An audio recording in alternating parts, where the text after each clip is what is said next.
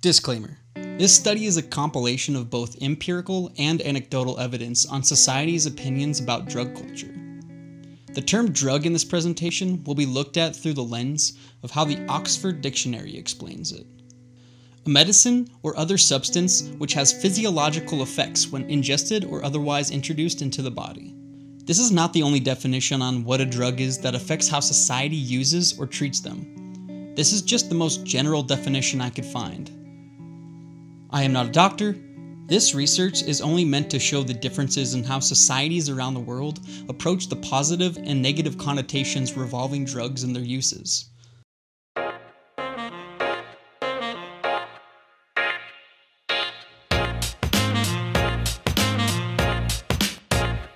Much of our American world has been shrouded in a murky glow of fear-based learning and uncertainty regarding the perspectives related to drugs and their role in society.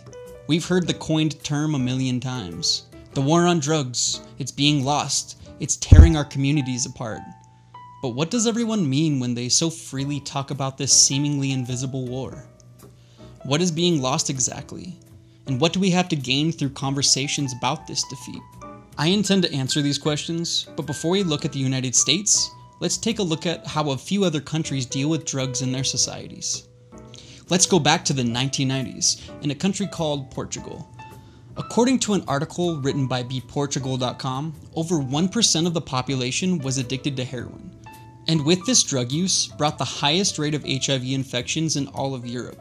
Another study from Statista.com claims that Portugal's yearly drug rates were over 369 overdose deaths, 907 new HIV diagnoses due to injecting, and over 3,863 individuals incarcerated because of drug-related charges in the 1990s and early 2000s.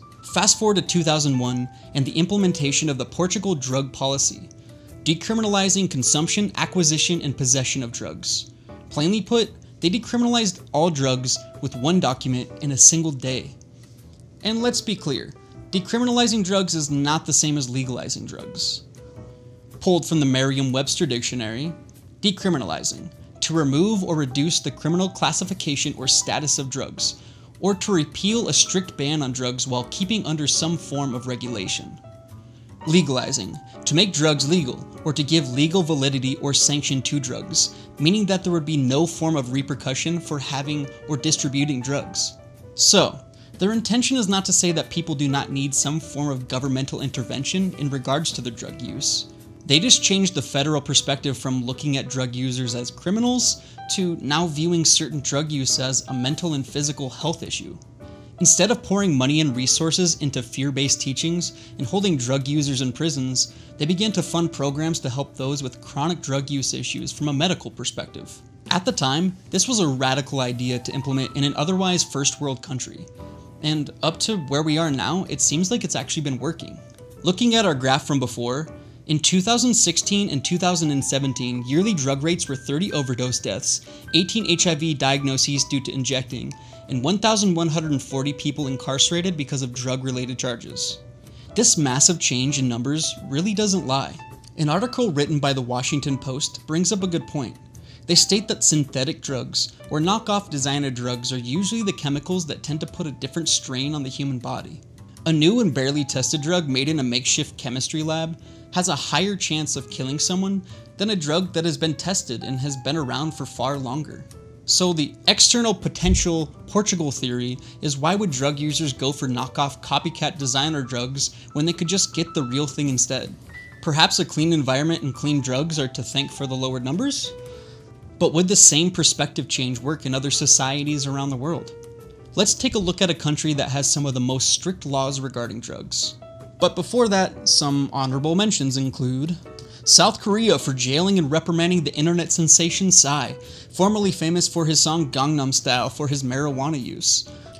Singapore for their old-fashioned approach on drug possession death penalty and the implementation of caning those who are caught with drugs. And my last honorable mention wouldn't be complete without China.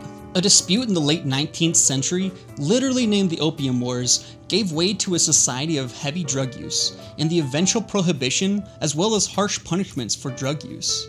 The country that I found to have the most strict drug laws would have to be Malaysia. According to an article written by USA Today, getting fined for the use or distribution of any illicit drugs will result in heavy fines, prison time, or importation. The amount of drugs needed to be considered a drug trafficker is very low when compared to many other countries.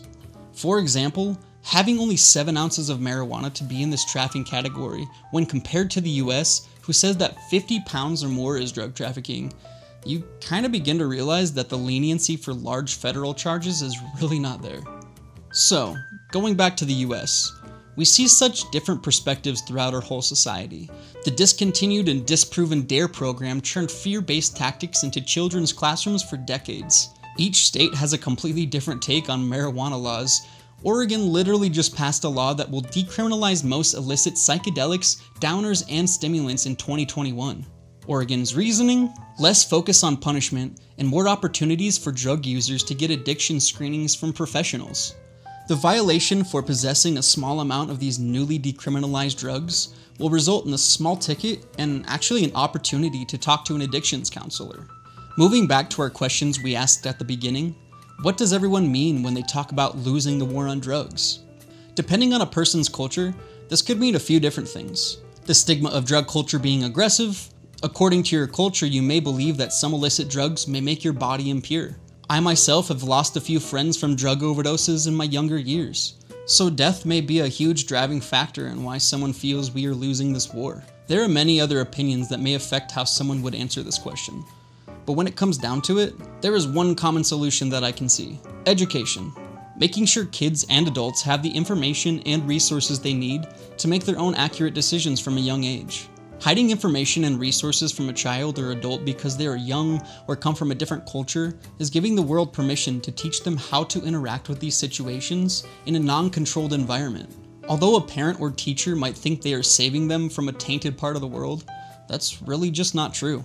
Humans have been experimenting with drugs since the beginning of our human evolution, and it would be silly to deny that most cultures heavily rely on external chemicals entering our bodies. Whether it's a spiritual or worldly escape, certain drugs have taught us lessons we can't possibly have learned without an external perspective change. I am constantly saying the more conversations we have about topics that make us uncomfortable, the quicker we begin to understand how this world and other humans function. The only thing we have to lose by educating our population on the dangers of misinformation is the amount of fear we have built up in our society. We will in turn gain new generations of humans who may be more inclined to talk about the internal issues they deal with.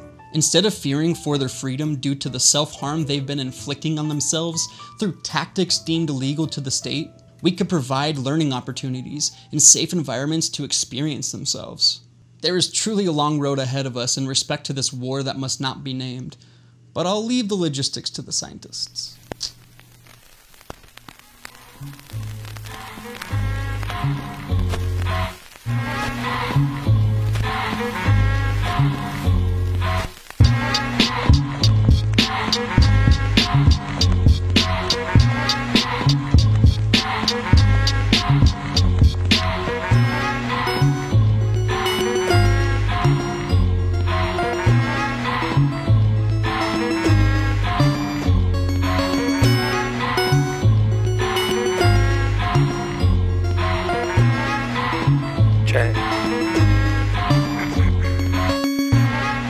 There are times that I find myself falling for the humors of this world, to be pulled from side to side as if I'm a piece of clay meant for molding the agenda of this hive of minds we sometimes find comfort inside.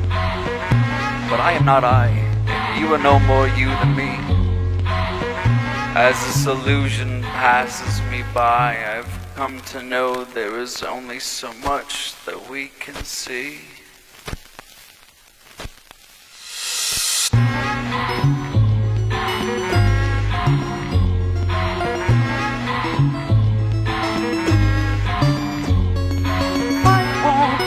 Sleep tonight for you.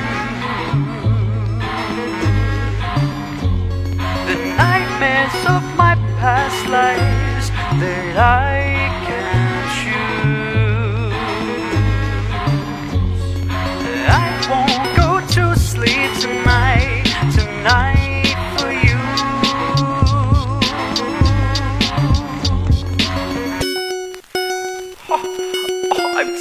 sorry. I can't seem to remember where I placed my agenda. Let me know if you want me to continue this War That Must Not Be Named series. Thanks for watching.